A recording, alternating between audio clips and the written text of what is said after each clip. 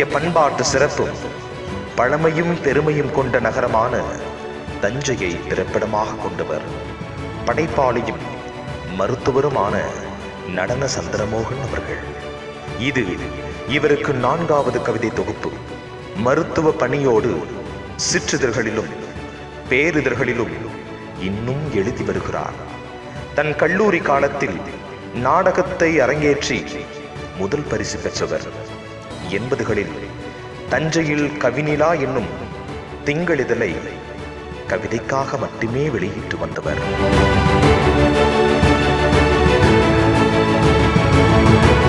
மழை நீரை சொட்டு சொட்டாய் ரசிப்பது மனதிற்கு எப்படி மகிழ்ச்சி கூட்டுமோ, அதுபோல சிறு சிறு சொற்களை மாலையாக்கி எரியும் மூங்கில் இசைக்கும் நெருப்பு என்ற கவிதை நூலை தொழிற்பாக்களாக தந்துள்ளார். இவரது கவிதைகளை படிக்கும் ஒவ்வொரு வாசகனுக்கும் காட்சிகள் மனதில் தோன்றி மன மகிழ்வை தருவதோடு சிந்திக்கவும் தூண்டுகிறது. காக்கை குருவிகள் எங்கள் ஜாதி என்றான் பாரதி. கவிஞரும் பறவைகளுக்காக பாசம் காட்டுகிறார், பரிந்து பேசுகிறார்.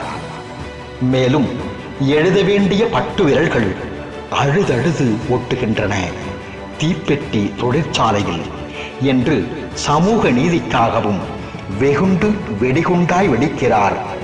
இசைக்கும் நெருப்பின் தீப்பொறி பாடல்கள் திசையெங்கும் பற்றி பரவட்டும், புகழ் மனம் பரப்பட்டும் என்று வாழ்த்துகின்றார்.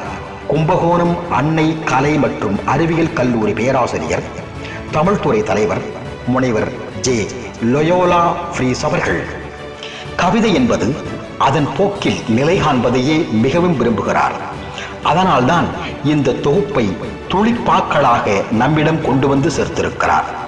அதற்காகவே நாம் கவிஞரை பாராட்ட வேண்டும் என்கின்றார் நமது படைப்பு குடும்பத்தின் பெருமைமிகு படைப்பாளியும் நவீன கவிஞருமான திரு முகமது பாட்ஷா அவர்கள்.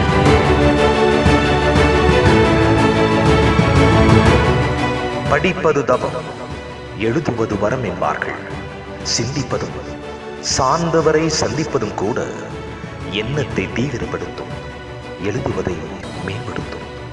எல்லாவற்றையும் சிந்தித்து சேகரித்து எழுத்தை கூட்டி கழித்து வெட்டி ஒற்றி பெருக்கி சுருக்கி இலக்கணத்துக்குள் திணித்து கவிதையாக்குவது ஒரு கலை என்று கூறி தன்னை அறிமுகப்படுத்திக் கொள்ளும் படைப்பாளி டாக்டர் நடன சந்திரமோகன் அவர்களின் ஏரியும் மூங்கில் இசைக்கும் நெருப்பும் என்ற கவிதை தொகுப்பை வெளியிடுவதில் பெருமை கொள்கிறது உங்கள் படைப்பு.